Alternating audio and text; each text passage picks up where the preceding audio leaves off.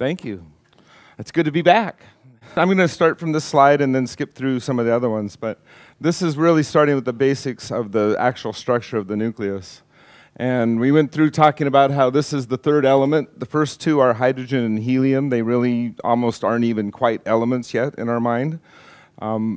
They really are, but for the model, they're kind of predecessors to when we really start getting... Okay, thanks. They're predecessor, or they're early stages of the development. So we have lithium-7 here, which contains the 7 protons.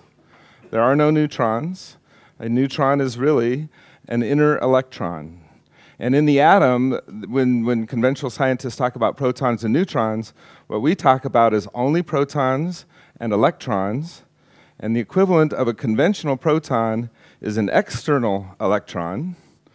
And the conventional, and our idea of a conventional neutron is an internal electron. So it grows starting with the lithium-7. This is a partial icosahedron, which is one of the platonic solids. And we step through these stages until we get to the carbon-12. And that is what we call the first nuclet. Now, I know people here have said they don't like it when people name things, so I'm naming this. And it's a name we came up with. It's just a cluster of protons that it creates a building block for the atom. Valence is one of the key aspects of what we talk about. Valence is key to chemistry. It's how and why do the molecules create the way they do, and it's driven by valence. It's a very simple concept. A much more sophisticated concept includes valence, but it's called the oxidation state. So that's the term most chemists really actually use. And over here I've blown it up. You can see part of this pattern for hydrogen through neon, the first I think 11 elements. The brighter ones here are the primary valence. The dimmer ones, it may be hard to see, are kind of less found in nature.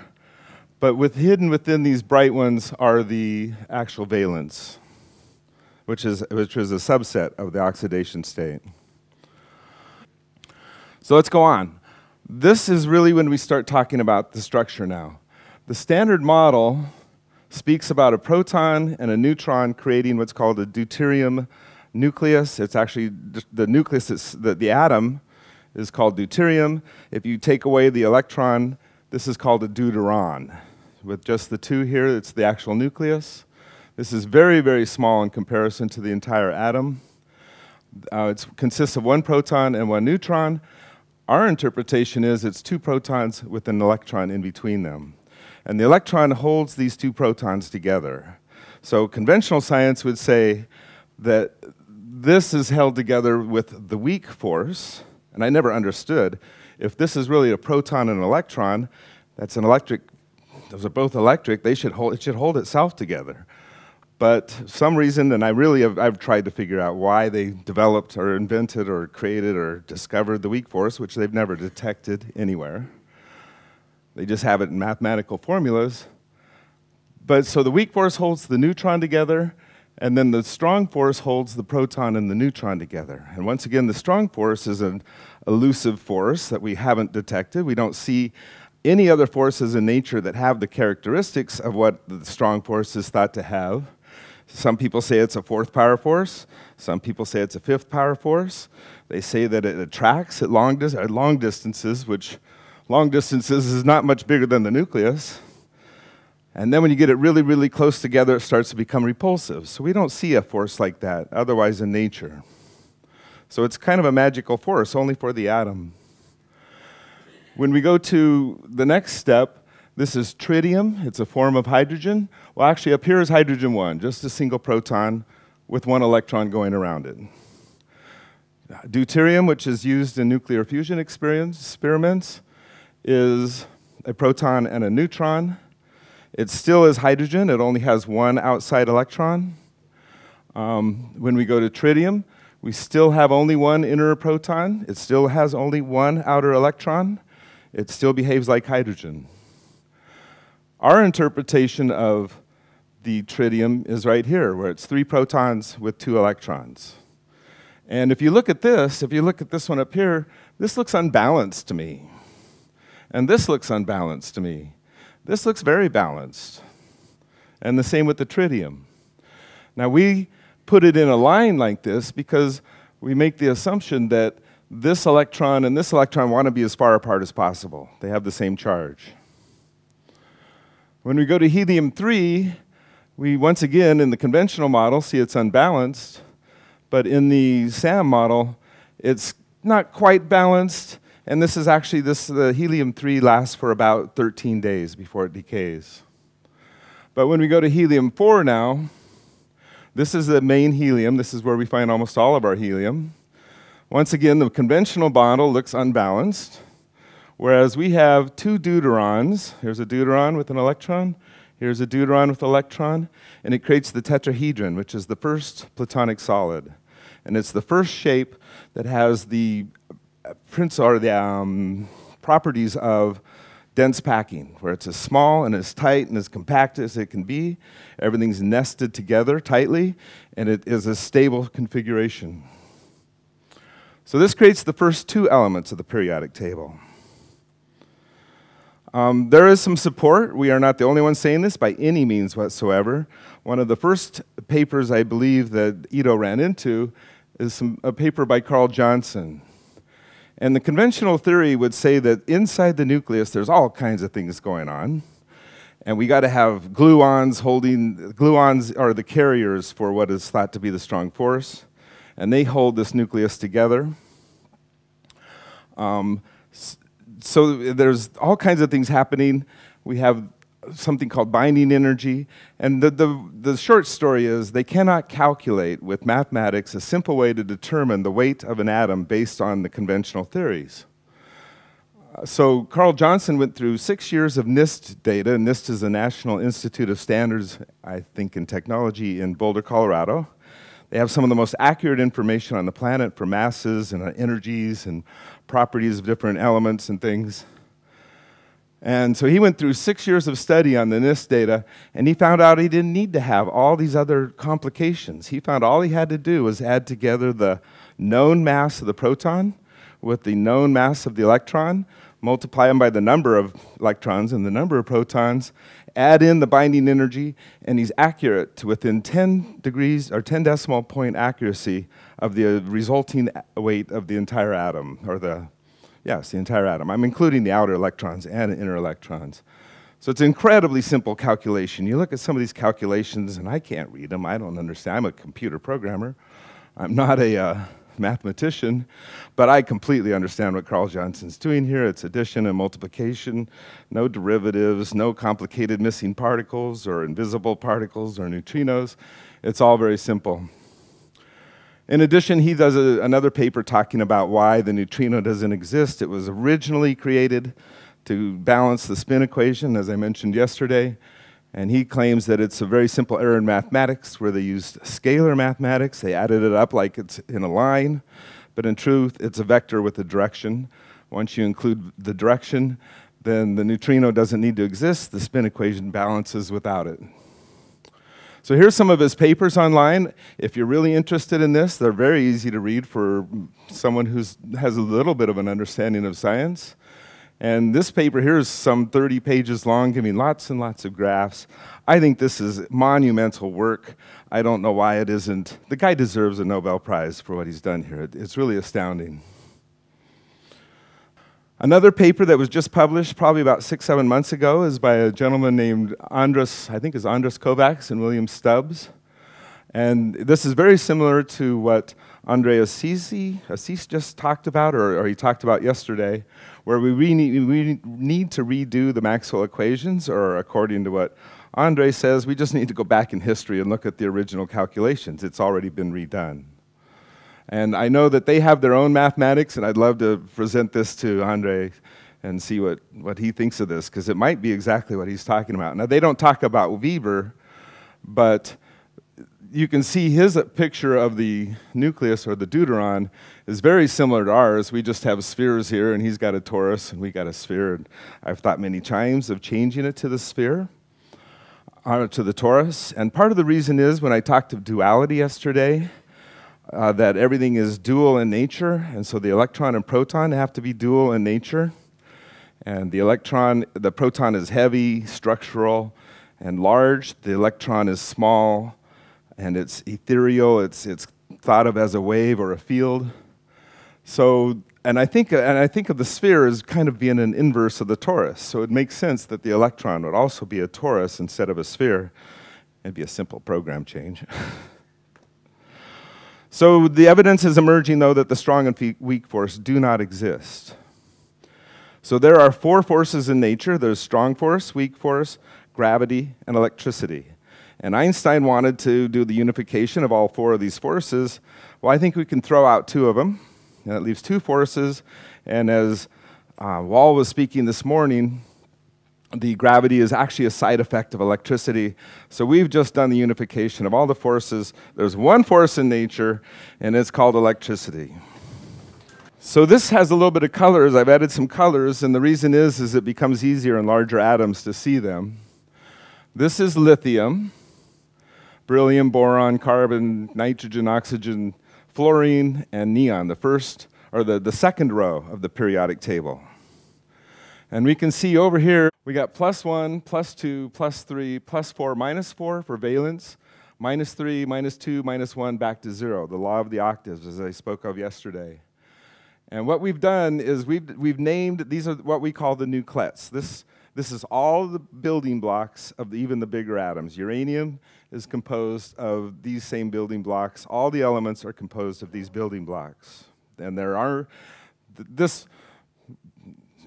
no other ones. There is a bright green one here that's kind of an anomaly. That is actually an extra, in conventional terms, neutron. In our terms, it's a place where a proton is attached to this atom, but there's no charge here for it to attach to, so it has to bring along its own charge so it can stick there, so it has an electron to go with it. That's what a neutron is a proton and electron. It brings its own electron. Once we complete, this is the completion of the first nuclet. And now what we do is we start building and adding on a second nuclet. So the red here is a second nuclet added to this nuclet. And it's colored red because it's identical in shape to the lithium. And it has a +1 valence like the lithium. And therefore, sodium has a +1 valence. So sodium combines with chlorine, which has a -1 valence, and creates table salt. This stage right here is what we call the growing phase. We're adding to it. The valence is increasing. We reach the perfect shape of the icosahedron. Now we add another deuteron onto it, and that starts what we call the capping phase. So this is where we go from 4. We've capped 1 quadrant here. We're at -3. We've capped 2 quadrants here. We're at -2. We've capped 3 quadrants, plus there's this extra guy for balance. And that's a very difficult subject. That'd take a lot of time to explain. But this is -1. At this point, we have capped all 4 points of the carbon, and we've reduced it back to 0, and we got neon, which is inert. It does not mix with any other element. You'll never see neon chloride or neon sulfate or neon anything. It doesn't even mix with itself. You won't see neon 2. Neon is always by itself. And since it's so antisocial, it does not combine with any other elements. It does not even combine with itself to make neon 2. So how do we get the bigger elements? This is gold, and what we've done is we've combined together a whole bunch of those nuclets to create gold. Everywhere that you see the green, and even the bright green, these are neutralized. They're no longer active. They no longer combine with any other element. Gold, there's only 1 active nuclet. It's here in red. And this is the part that acts with chemistry. So this is where the nucleus determines chemistry. And once again, conventional science doesn't even consider that. They think that the electrons spinning around in the outer shells are what's important, and they don't care about the nucleus, and they don't think the nucleus has anything to do with chemistry. It's the electrons on the outside. I would say, and this is my quote, is that the distribution of charges within the nucleus determines the distribution of charges in the outer electrons. So the orbitals are determined by the nucleus. And that is completely against conventional science. Over here, I've broken it up. You can see that each one of these nuclets are actually a slightly modified or warped icosahedron. And they're combined together. These are all icosahedrons. At the end, we have that extra little neutron, or that proton and electron. And here we see the lithium. So that is, it grows in a fashion where we have one central nuclet. It then has two here and two here. That splits into two more here, two more here, two more here, two more here. And we go one more shell, and we've made it through the entire periodic table.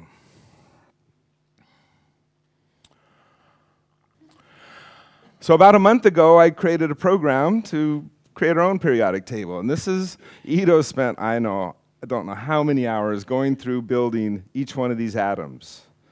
And we now see the entire periodic table and the structure for each of the nuclei of the periodic table. And we haven't even had a chance to study this. I think once we really dig into this, we're going to start seeing new patterns and making some modifications to things. So the SAM is based upon observation. It's not a mathematical theory that we've extracted into new things that we think the math describes to us. Instead, it's based upon looking at observation and finding a structure that seems to mimic what the observation that's being made. And one of the big things is the neutron-proton ratio, which I'll get into, all of these. The valence, or the more sophisticated oxidation state. We have isotopes, some are stable, some not. Why is that? What are nuclear reactions and binding energy? And all of these things play into how SAM is structured. So the first one is neutron-proton ratio. So if you look, carbon-6 has 6, this is according to conventional theory, has 6 neutrons and 6 protons, or a ratio of 1. Iron-56 has 56 total balls or spheres, nucleons, they're all protons.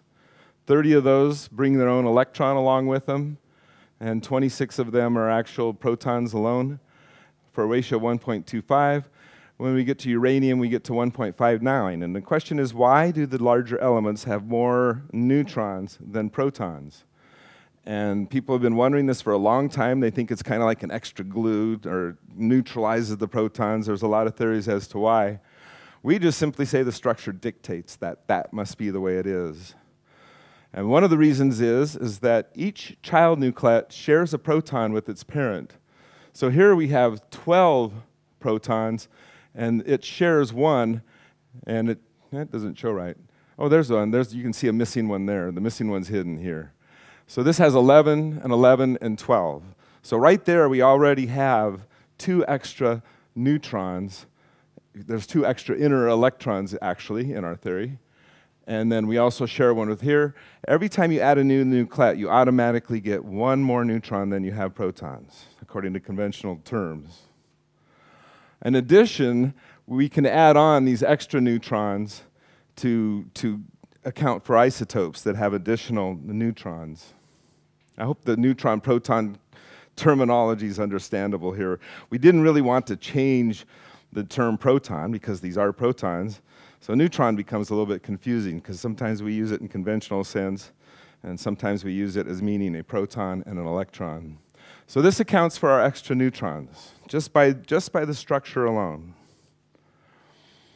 This is called the table of nuclides, and we start with hydrogen down here. Each row is an element. We get all the way up to uranium is right here where the last stable elements are. The black are stable elements.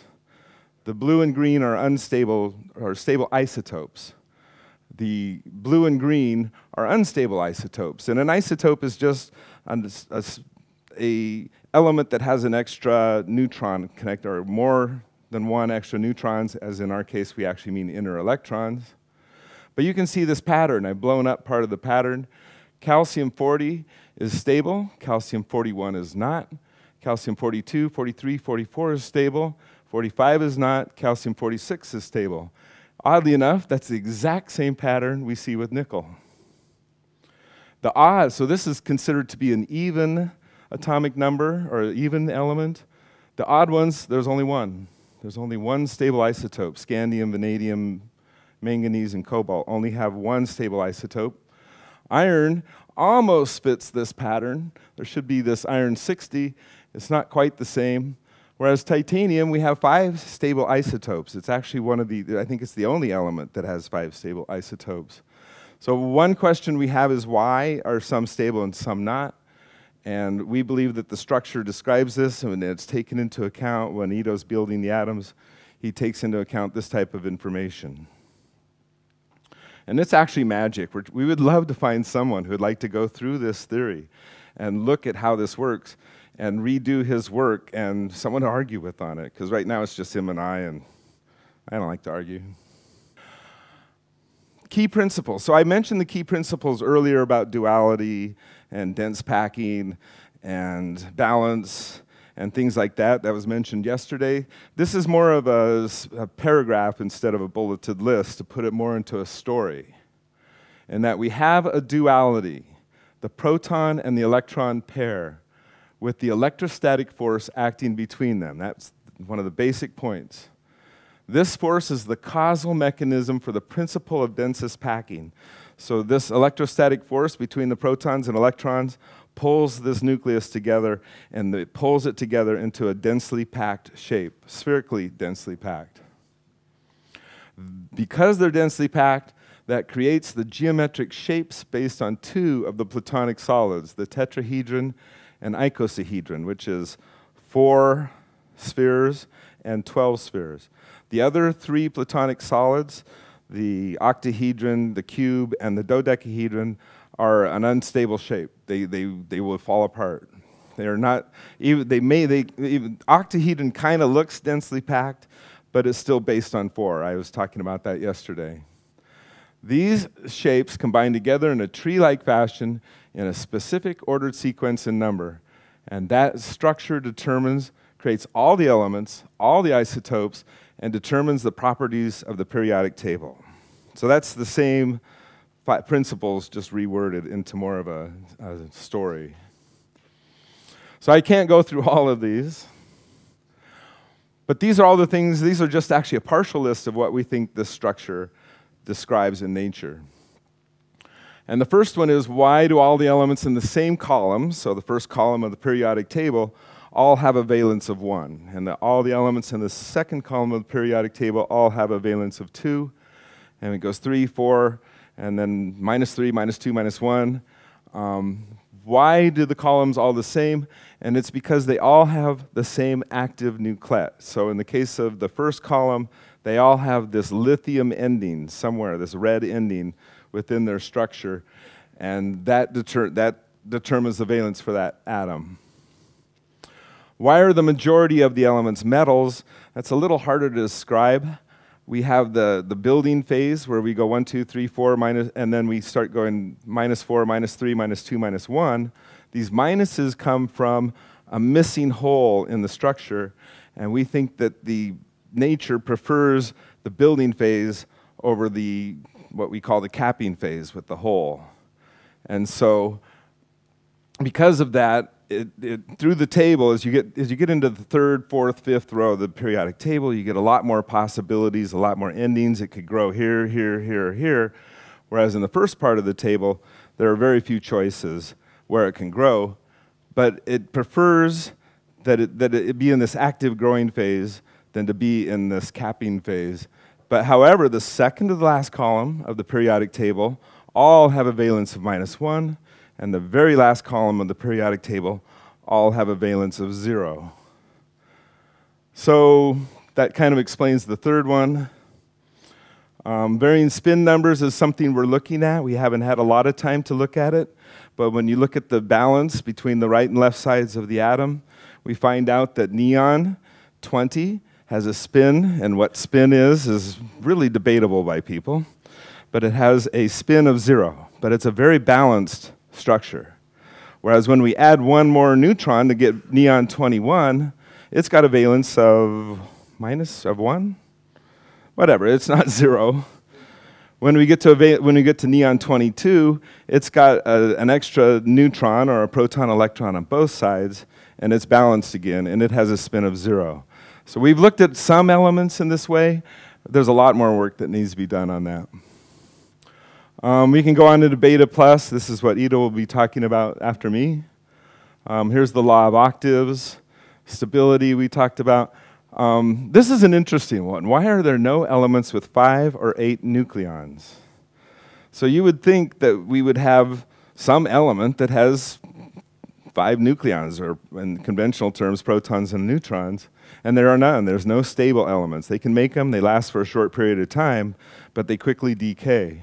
And the reason is because the helium-4 is a tetrahedron, and when you add a 5th to it, it pushes in, it gets pulled into the structure, and it breaks it apart. It cannot be stable. And it'd take a little bit of time. It's taken me quite a while to figure out where this comes from.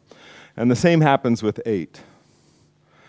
And carbon dioxide is actually similar to neon in a way. It doesn't like to react. It likes to be by itself. It doesn't like to be broken down very easily. And the question would be why, and it's very similar to the things in the nucleus.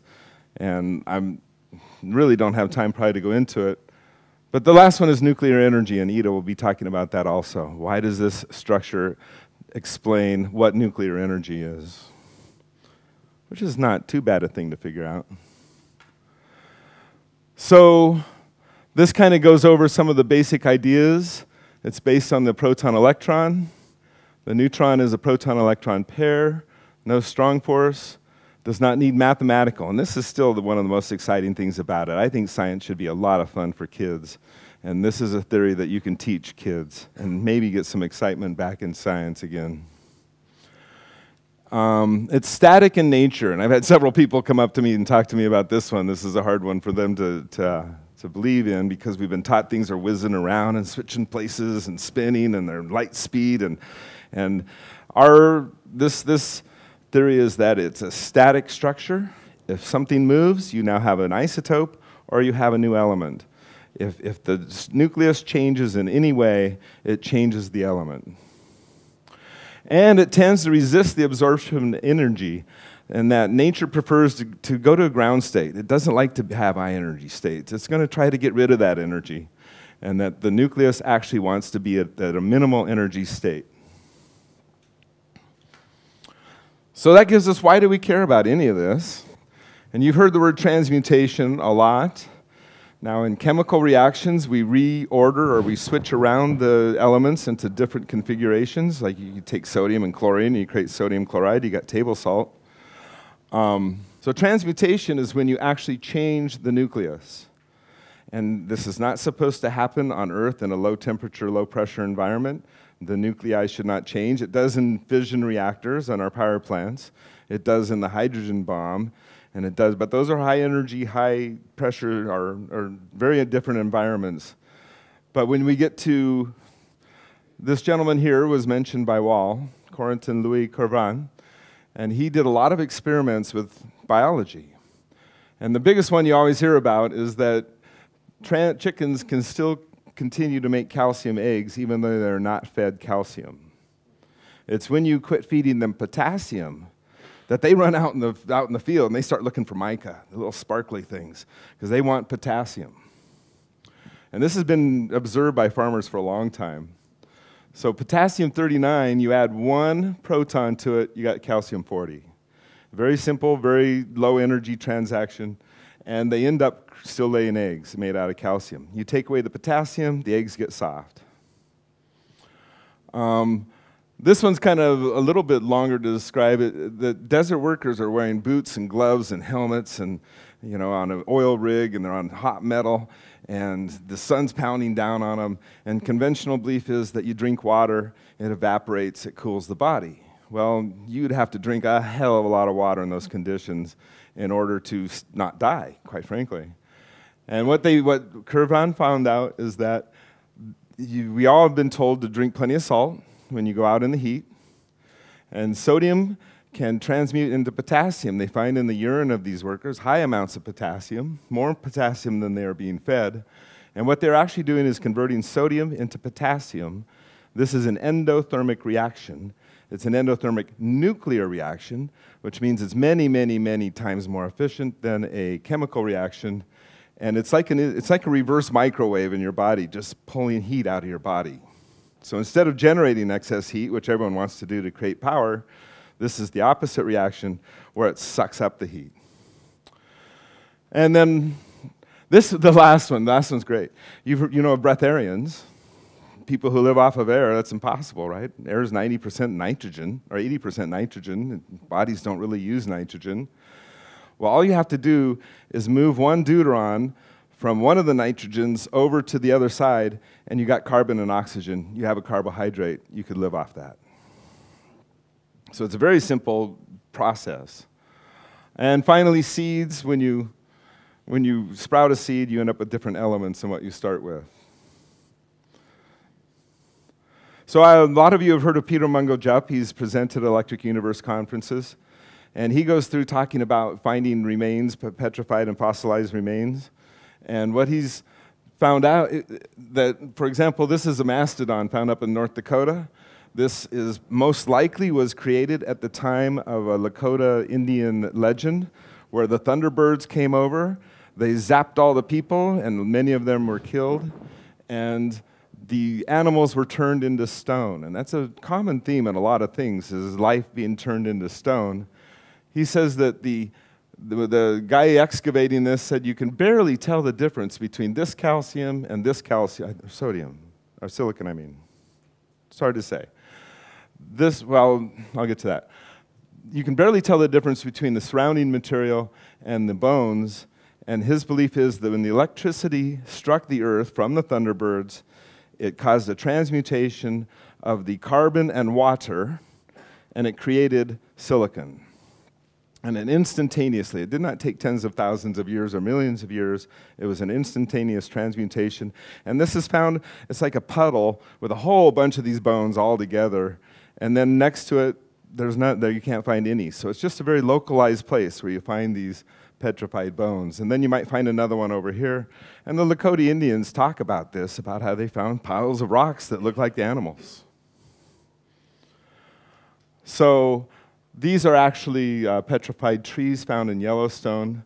I put that up because another story that Peter Mungo-Jupp talks about is where a tree that was getting rained on, a power line fell over, and it sat there for several hours. And a few years later, when they dug up the remains, they found out that that tree had petrified. And so somehow the electric power line caused the petrification. So how does that work? Well, this is our picture of oxygen-16. It has the icosahedron in blue and these two extra deuterons in green. And then it has this growth place where it wants to continue growing. This is our carbon. All you do is you take this one proton, move it over to there, and stick this on, and you got silicon. And silicon is the second most prevalent element found on Earth. Oxygen is first. So and carbon is very prevalent in all life forms. So this is a simple way that a transmutation could occur, and it's really combining two of these nucleates together to create a new element. Now this is really cool. In India, there's a smelter, and it was built in the 1980s. It's modern. It's got all kinds of electronics, weighing input. They got accounting systems, finding out how much material they purchased and how much they sold. And they found out for a period of time, they were putting in 20.5 tons of silicon. And yeah, I didn't quite get that right. So let me just tell it to you. 20.5 tons of silicon and iron, and they're getting 24.5 tons of silicon and iron mixed coming out. So somewhere 4.5 tons of silicon and iron were being created somehow inside their machine. Now they put in these carbon electrodes. There's a huge carbon electrode, and it gets consumed in the process. In addition, they're putting in oxygen to inject it into the system. So the oxygen and the carbon are going together to make more silicon. If you combine two silicons, you get iron. So that's where they're getting the extra iron and the extra silicon is through some kind of process of transmutation. They spent a lot of money and a lot of time trying to figure out how this works, and they really never successfully did so. And it actually, I think it bankrupted them, from what I heard. They're no longer in business. You'd think they would be making all kinds of extra profit. And instead, they go bankrupt. So we're showing the carbon plus the oxygen gives us silicon. Silicon plus silicon gives us iron. Or possibly silicon plus carbon has an intermediate step of calcium, and calcium and oxygen gives us iron. And we're finding that in a lot of different articles and things we're reading that these are very well known and things that people have found. Besides, this is a very common idea, is that silicon is being converted into calcium and calcium on into iron. And then we can go on to silver and gold, but that's a little farther than we've been able to go so far, but we believe that's part of this process. This is a company in Russia, and they have, they are in the business of making precious metals, is what this first thing says.